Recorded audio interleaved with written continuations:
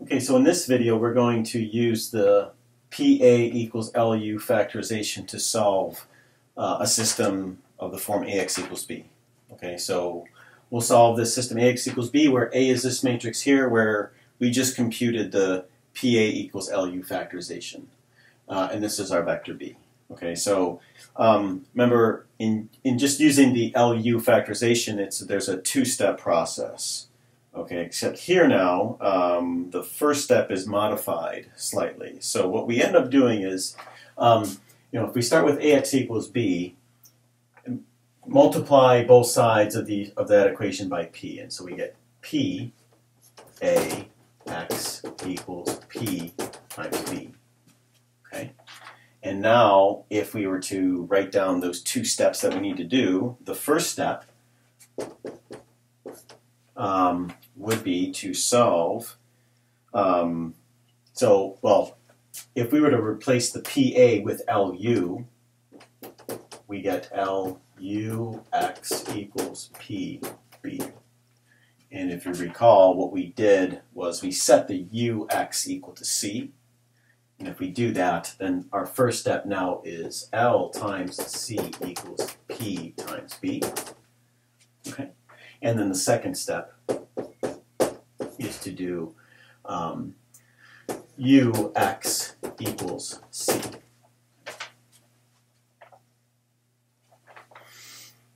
So for this problem here, our first step. So I'll erase this part here. And to do our first step, we write down the following. Well, I'll have you do this, check this by hand. I don't want to write P down. I don't have much room here. So if you compute P times B, I think what happens, I remember what P did. P switched rows 1 and 2, and then 2 and 3. So if you were to do that with B, we would switch 0 and 5. Okay, so we have a 0 up here, and then we would switch 5 and 6. So I believe it should be 0, 6, 5 if you do P times B, and you could check that out. But it should be 0, 6, 5.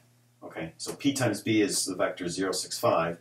And now we solve, so this system now becomes, so L from the previous video was the following: 1, 0, 0, 1 4th, 1, 0, 1 half, minus 1 half, 0. Okay, C is unknown. And our P times B is the vector 0, 6, 5. Okay.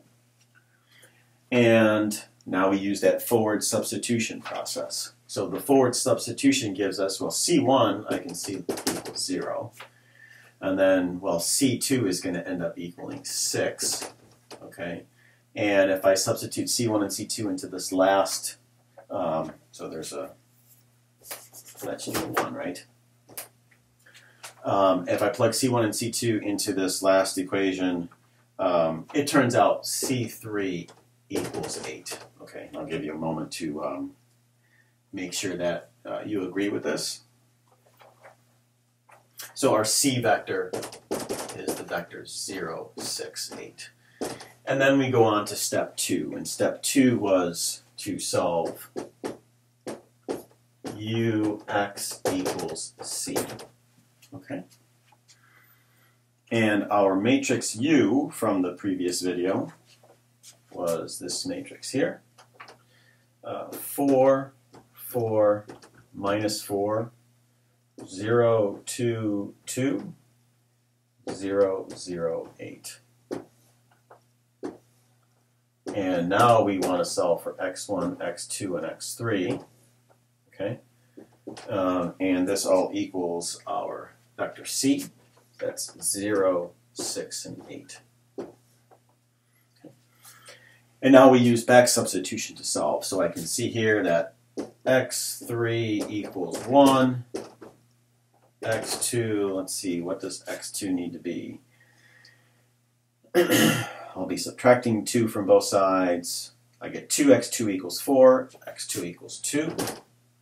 And then x1 equals, all right, so we get a 4 plus 8 It's 12. If I subtract 12 from both sides and then divide by -4, it looks like x1 should be 3. So our solution to this problem is the vector 3, 2, 1. And I just want to look, make sure that well, the solution is on some other page, but this is the solution using PA equals LU factorization.